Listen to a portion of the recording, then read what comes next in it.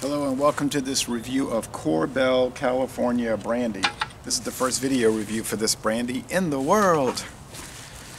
Alright, so Korbel California Brandy for over 100 years, handcrafted to be extra smooth.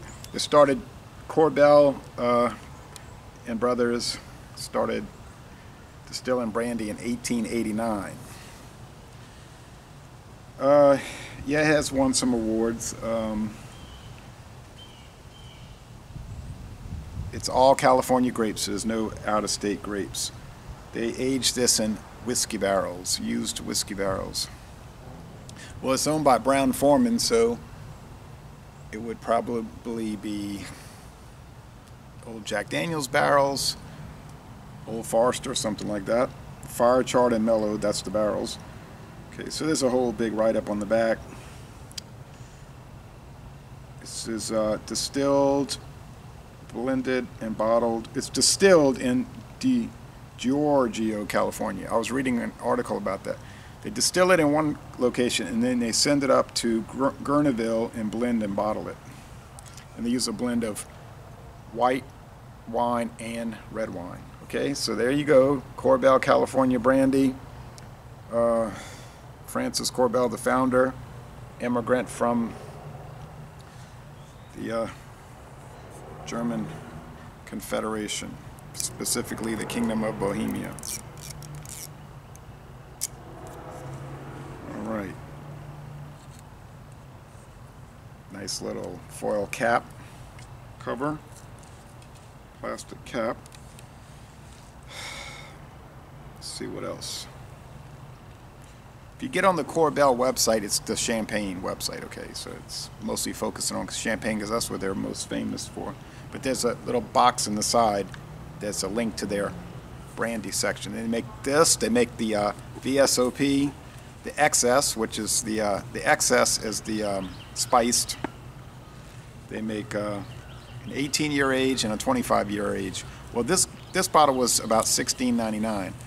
That's the only one they sell at Door Next. I'm sure if you get the 25-year age, it's going to be very expensive. Okay, not a real cork, it's one of plasticized, rubberized corks. No shock. The #1 selling brandy in the United States is cognac brandy. It's Hennessy, VS. I guess all the Hennessy brands together. #2 is E&J, Ernest and Julio Gallo. E&J brandy. Well, there are combinations. #3 is Paul Masson. #4, Christian Brothers. And then down the line, Courvoisier is very big. Martel is big. Remy Martin, of course. This one is #9. No, #8. The 8th best-selling brandy. And I think it's right behind Deus. Deus. And I believe that's a cognac, Deus. Almost certain that it is.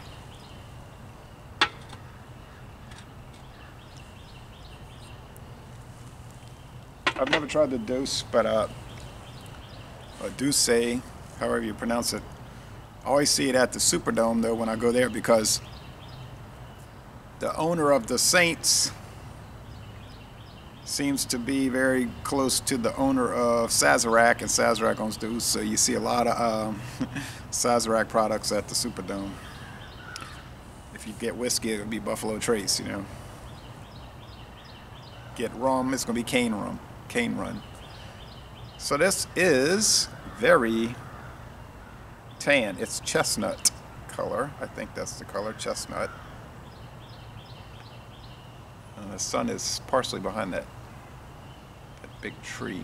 Luckily it's wintertime and there's not a lot of leaves.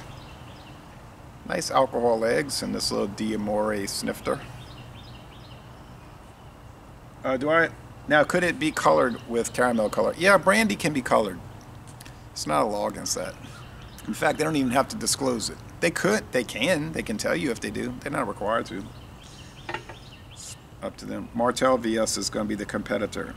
This is a very old cognac house. I think they're the oldest. They claim to be at least 1715. VS Fine Cognac. Appellation Cognac Contrôlé.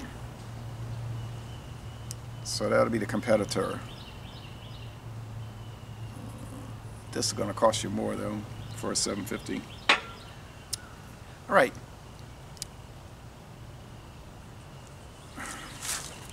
So I'll do a taste challenge eventually. It's rich in the nose. It's a lot of wood, like you know, wood, oak barrels, charred oak. Okay, yeah, makes sense. And it's, I think they were saying on the website butterscotch, and I'm picking that up. Butterscotch. Some people can't stand that flavor. Butterscotch. I like butterscotch candies. This is definitely what I'm getting.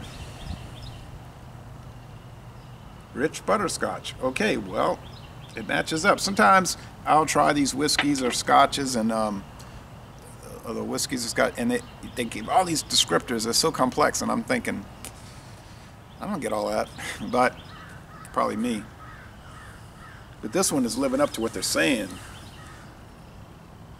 So think of charred oak and butterscotch. And what is brandy? Brandy is distilled wine. It's sort of like, I call it grape whiskey. Same principle. Awesome aroma. I have a feeling the taste is going to be mighty fine.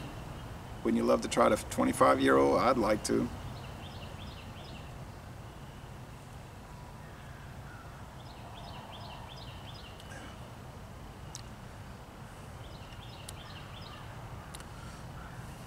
It's so smooth. If you get E and J VS, it's a little harsh, a little bitey.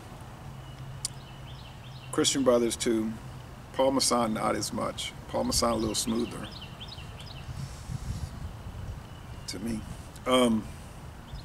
Hennessy, yeah, it's real smooth. The VS cognac brandy is very smooth. Nothing harsh about it. This has some similar qualities there, like that peppery note. It's like peppermint. Yeah, pepper, or spearmint, some sort of mint for sure. I think it's peppermint.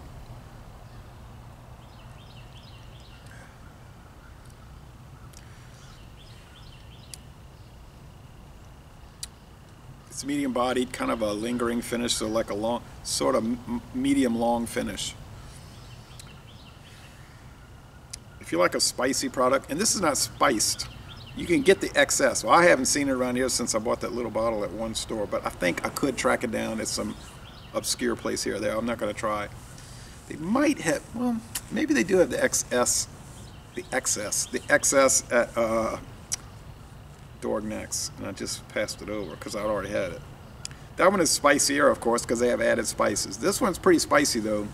It's herbal. Could they add flavoring? I don't know. I don't know. Is this similar to whiskey? No. Nope. Whiskey has that strong grain flavor. You drink American whiskey, what do you get? Corn grits. Corn grits. Cereal grains, which I could get used to never drinking again in my life. Brandy, well, of course they're not using grain. It's grapes. It's distilled fruit juice, which is fermented into wine, then distilled. Okay, but it's just, to me, a lot nicer. But every time I did brandy reviews, people say, when are you going to do whiskey? And that was like the main question.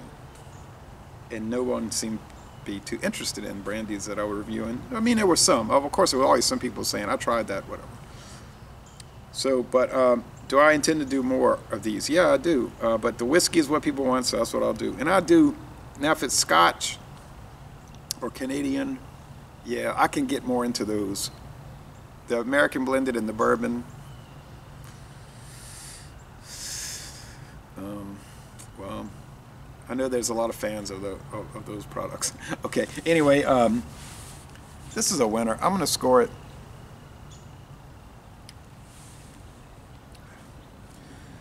Man, that spiciness, and I don't mean a heat spice, just like a herbal spice. Oh, it's great. I say it's a 95 out of 100. 95 out of 100. A most excellent product, an A all the way. So laissez les bon. I'm going to enjoy this liter. And it's a liter. Okay, so I'm saying $16.99. Okay, and that seems high, but we're getting an entire liter. It's not a 750, so we got to think about that. And it's real small where they write it somewhere. It's like very obscure on some corner somewhere. I had trouble finding it, but it says it somewhere. Yeah, there it is, 1.0L above the UPC code. So let's take that into account. We got to factor it down to 750 to do a good comparison to the other 750 milliliter bottles. If you want to try a really cheap brandy, you can go to Albertsons to get D.W. Anders VSOP, which will run you about $8. Or you can get, at most stores, the Hartley, which uses Italian brandy, VSOP. Well, it's better than the old ones. That'll be about $8. That'll be a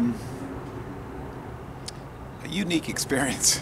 It's obviously flavored with something. Anyway, but I mean, it's there. It's an old brand from the 1930s at least. So yeah, try it. Heck, Hartley. But really, you got to try this one. Y'all come on down to southeastern Louisiana.